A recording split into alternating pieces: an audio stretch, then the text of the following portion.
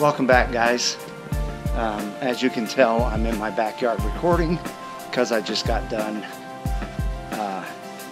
practicing on my putting game. So anyway, I'm excited to fill you guys in on a couple of changes, not really changes, but differences with Black Kite, and just wanted to let you know what they are. So number one, I am going to be uploading more than just disc golf videos. I'm sure you guys have seen that. You've seen my golf videos, my car videos, a couple of like scenic videos, and I've got more videos on that I'm going to be publishing because, as you know, I have a drone business. It's not just this YouTube channel, but I'd like to present those videos for my clients on this channel. So that's number one.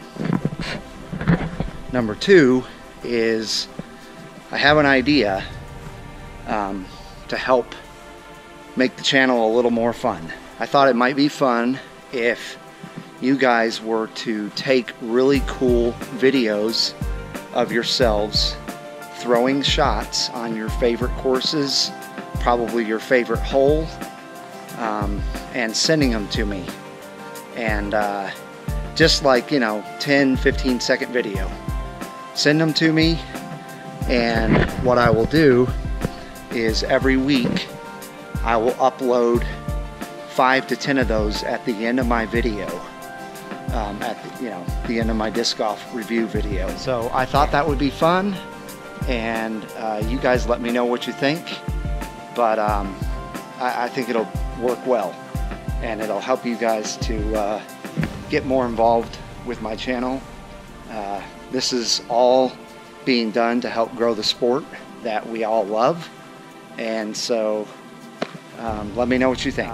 As far as those video clips go, try and take them in the highest resolution you can, just because when I upload my videos, I always want things to be at least 1080p, if not higher.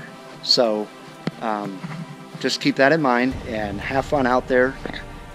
Like I said, I think it's going to be a blast doing this. Hope you guys all have a blessed night and a blessed week, and as usual, I hope to see you out on the course.